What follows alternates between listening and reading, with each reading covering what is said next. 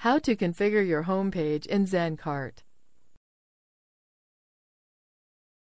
This tutorial assumes you've already logged into ZenCart. Let's learn how to configure your home page. Click Configuration. Scroll down. Click Index Listing. Click Edit. Select 0 to turn this option off. Scroll down. Click Update. That's it! New products will now no longer show on the main page. Let's change another setting. Click here to edit the Special Product setting.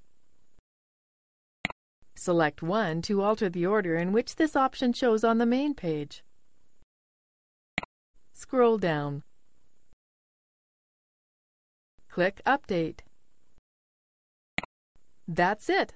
The special products will show in a different order on the main page now. Scroll down to see more settings we can configure.